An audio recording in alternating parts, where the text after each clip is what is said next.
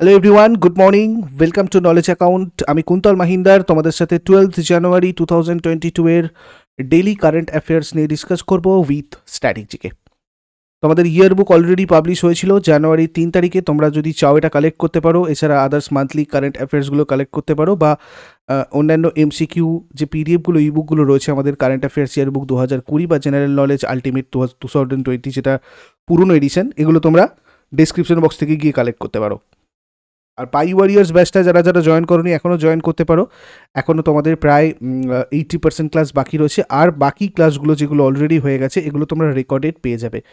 আর যদি এরপরেও কোনো প্রশ্ন থাকে তোমরা এই হোয়াটসঅ্যাপটাতে মেসেজ করে জানতে পারো।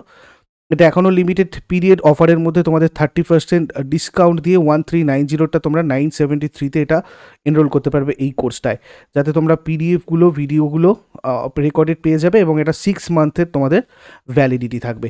এছাড়া রেলওয়ে গ্রুপ ডির ফুল লেন্থ মক টেস্ট তোমাদের এখানে কিছু দেওয়া হবে, ঠিক আছে? তো এটা লিঙ্ক ডেসক্রিপশন বক্সে আছে। বা নতুন যে কোর্সটা লঞ্চ হচ্ছে WBP constable main English crash course, এটাও তোমরা লিমিটেড পিরিয়ডের মধ্যে 30% ছাড় প্লাস এই কুপন কোডটা ইউজ করে 75 ডিসকাউন্ট এক্সট্রা এটা পেতে পারো। 17 জানুয়ারি থেকে এটা স্টার্ট হবে। তোমরা এটাও লাইভ ক্লাসে পুরো ম্যামের সাথে করতে পারবে। তো ওই হোয়াটসঅ্যাপ নাম্বারে তোমরা চ্যাট করে নিতে পারো এটার ব্যাপারে ডিটেলসের জন্য, বা ডিসক্রিপশন বক্সে তোমাদের লিঙ্ক দেওয়া রয়েছে। আর দেখো, তোমাদের আমি আজকে একটা জিনিস বলে দিই, রুটিন আজকে তোমাদের রেলওয়ে গ্রুপ ডি জিকে শটটা হবে 10টার সময় যেরকম হচ্ছিল। Railway group D GK shot তোমাদের সুস্মিতা ম্যাম কয়েকদিন হয়তো একটু ইরেগুলার হতে পারেন, কারণ ওনার ফ্যামিলিতে একটু অসুস্থতা রয়েছে, সেই কারণে উনি রেগুলার কন্টিনিউ করতে পারছেন না। আর আজকে তোমাদের আমি বুক অ্যান্ড অথরের একটা রেডি করছিলাম, যেটার জন্য আমার কয়েকদিন তোমাদের ভিডিও দেওয়া হয়নি, ক্লাস করা হয়নি। বুক অ্যান্ড অথরের দেখলাম অনেক কিছু ইম্পর্টেন্ট রয়েছে, তো আমি ঠিক করেছি যদি 4-5 দিন ধরে একটা পুরো সিরিজ চলে, একদিন দিলে তোমাদের মনে রাখারও অসুবিধা হবে।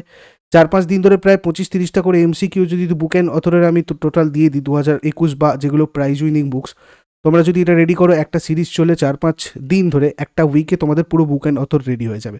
রেলওয়ে গ্রুপটির জন্য এটা ইম্পর্টেন্ট। কোথা থেকে বুক অ্যান্ড অথর আসবে কেউ জানে না, তো তোমরা এটা আমাকে কমেন্ট বক্সে জানাও এটা সবার জন্য ফ্রুটফুল হবে কিনা। তারপরে আমি তোমাদেরকে এই সিরিজটা বানিয়ে দেবো, রেগুলার তোমাদের এটা দিয়ে দেবো, ঠিক আছে? প্রথম প্রশ্ন আলোচনা করব, 2022 সালে গোল্ডেন গ্লোব অ্যাওয়ার্ড কততম সংস্করণ? 2022-এর গোল্ডেন গ্লোব অ্যাওয়ার্ড যেটা, এটা হচ্ছে 79তম সংস্করণ এবছর 2022-এরটা। এখানে তোমাদের পুরো ক্যাটাগরি ওয়াইজ উইনার্সগুলো আমি দিয়েছি। দেখো, বেস্ট ফিল্ম ড্রামা ক্যাটাগরিতে the power of the dog পেয়েছে। বেস্ট ফিল্ম মিউজিক্যাল আর কমেডি ক্যাটাগরি যদি দেখি তাহলে West side story. Best actor drama থেকে will Smith for king Richard as Richard Williams. Best actress drama Nicole Kidman for being the রিকার্ডোজ as লুসিলি ball. Best director gen campaign for the power of the dog. Best original song no time to die, বিলি English and ফাইনিয়াস O Cornell, no time to die. Best non English film drive my car, Japan. Next 2022 Melbourne summer set 1 পুরুষ single বিভাগে কে জিতেছে? Melbourne summer set 1 পুরুষ single বিভাগে জিতেছে Rafael Nadal. স্পেনের Rafael Nadal, তাই তো, স্পেনের প্লেয়ার। তো এই স্পেনের রাফায়েল নাদাল ফরাসি আমেরিকান পেশাদার টেনিস খেলোয়াড় ম্যাক্সিম ক্রেজিকে হারিয়ে এটা জিতেছে। 2022 মেলবোর্ন সামার সেট 1 মহিলা সিঙ্গেলস বিভাগে কে জিতেছে? এক্ষেত্রে জিতেছে সিমোনা হালেপ। মহিলাদের এককে সিঙ্গেলসে রোমানিয়ার সিমোনা হালেপ, রোমানিয়ার প্লেয়ার, রাশিয়ার ভেরোনিকা কুডারমেটোভাকে 6-2, 6-3 হারিয়ে তার কেরিয়ারে 23তম WTA শিরোপা জিতেছেন। Ratan N tata the authorised biography, এই জীবনীমূলক বইটার লেখককে? এটা লিখেছেন ডক্টর থমাস ম্যাথিউ। এই জীবনীমূলক বইটা 2022 সালের নভেম্বরে পাবলিশ হবে। আর ডক্টর থমাস ম্যাথিউ একজন প্রাক্তন সিনিয়র আমলা বলতে পারি আমরা, অবসরপ্রাপ্ত IAS officer. 2022 Adelaide international 1 tennis tournament পুরুষ সিঙ্গেলস বিভাগে কে জিতেছে? এক্ষেত্রে জিতেছে আমাদের গেল মনফিল্ডস। দেখো, ফরাসি টেনিস খেলোয়াড় গেল মনফিল্ডস 2022 অ্যাডিলেড ইন্টারন্যাশনাল 1-এর পুরুষদের একক ইভেন্টে রাশিয়ার কারেন খাচানভকে হারিয়ে কেরিয়ারে 11তম ATP শিরোপা জিতেছেন। 2022 অ্যাডিলেড ইন্টারন্যাশনাল ওয়ান টেনিস টুর্নামেন্টে মহিলা সিঙ্গেল বিভাগে কে জিতেছে? অ্যাশলে বার্টি। মহিলাদের বিভাগে বিশ্বের 1 নম্বর অস্ট্রেলিয়ান তারকা অ্যাশলে বার্টি কোথাকার প্লেয়ার? অস্ট্রেলিয়ার প্লেয়ার অ্যাশলে বার্টি কাজাকিস্তানের এলেনা রাইবাকিনাকে হারিয়ে দ্বিতীয় অ্যাডিলেড আন্তর্জাতিক শিরোপা জিতেছেন। এখানে দেখো মেন সিঙ্গেল তাহলে গেল মনফিল্ডস হয়ে গেল ফ্রান্সের player, women সিঙ্গেলে Ashley বার্টি Australia, men's ডাবলসে Rohan Bopanna R Ramkumar রামানাথন from India, women's ডাবলসে Ashley বার্টি R Sturm Sanders from Australia. তো এই ক্ষেত্রে কিন্তু মেন ডাবলসটা একটু দেখে রাখবে যেহেতু ইন্ডিয়ান প্লেয়ার জিতেছে। নেক্সট চলে আসবো আমরা, জাতীয় মানব পাচার সচেতনতা দিবস কবে পালন করা হয়? এটা 11 জানুয়ারি পালন করা হয়, national human trafficking awareness day. ঠিক আছে, হিউম্যান ট্রাফিকিং যারা করে তাদের ব্যাপারে সচেতনতা বাড়ানোর জন্য আর মানুষের যে মৌলিক অধিকার সেগুলো রিলেটেড মানে সেগুলো সম্পর্কে সবার মধ্যে সচেতনতা বাড়িয়ে দেওয়ার জন্য প্রত্যেক বছর এটা পালন করা হয় 11 জানুয়ারিতে। ন্যাশনাল ইউথ ডে কবে পালন করা হয়? এটা পালন করা হয় প্রত্যেক বছর 12 জানুয়ারি। সমাজ সংস্কারক, দার্শনিক, চিন্তাশীল ব্যক্তি আর যুব আইকন স্বামী বিবেকানন্দের জন্মদিনে তাকে স্মরণ করে সম্মান জানাতে প্রতি বছর এই দিনটা পালন করা হয়। এই দিনটা উপলক্ষে স্বামী বিবেকানন্দের দার্শনিকতা, চিন্তাশীল বিষয়গুলোকে তুলে ধরা হয় যেটা যুব সমাজকে উন্নয়নের পথ দেখাবে। কেভাদিয়া রেলওয়ে স্টেশনের নাম চেঞ্জ করে রাখা হয়েছে একতানগর রেলওয়ে স্টেশন। কেভাদিয়া রেলওয়ে স্টেশনটার নাম পরিবর্তন করে একতানগর রেলওয়ে স্টেশন রাখা হয়েছে। এই রেলওয়ে স্টেশনটা কোন রাজ্যে অবস্থিত? দেখো এটা রয়েছে অ্যাকচুয়ালি কোথায়? গুজরাট। গুজরাটের নর্মদা জেলার কেভাদিয়া রেলওয়ে স্টেশনের নাম পরিবর্তনকে করে একতানগর রেলওয়ে স্টেশন করার অনুমোদন দিয়েছে রেলপথ মন্ত্রক। গুজরাটের মুখ্যমন্ত্রীকে ভূপেন্দ্র ভাই প্যাটেল। যদি রাজ্যপাল দেখি তাহলে আচার্য দেবরাট হয়ে যাবে। আচার্য দেবরাট রাজধানী গান্ধীনগর। আর গুজরাটের ন্যাশনাল পার্ক বলতে Gir national park, ভাসদা national park, Bhavnagar blackbuck national park, marine national park. লোকনৃত্য গারবা, ডান্ডিয়া রস, টিপ্পানি, জুরিউন, এছাড়া ভাভাই, এগুলো। মহিসাগর ঝিলের পাশে প্রথম ডাইনোসর পার্ক খোলা হয়েছে গুজরাটে। সুরাট শহরটা তাপ্তি নদীর তীরে অবস্থিত। তাপ্তি নদীর উপর বাঁধ পরিকল্পনা, উকাই বাঁধ পরিকল্পনা। গুজরাটের উৎসব নবরাত্রি, জন্মাষ্টমী, কুচ উৎসব, উত্তরায়ণ, এগুলো। তো আমরা এখানে অনেক স্ট্র্যাটেজিকে কভার করলাম। এরপরে চলে আসবো সিলভার বিভাগে। সিলভার ক্যাটাগরিতে কোন ল্যাবরেটরি স্কচ পুরস্কার জিতেছে? দেখো ফরেনসিক সায়েন্স ল্যাবরেটরি এটা সিলভার ক্যাটাগরিতে স্কচ পুরস্কারটা জিতেছে।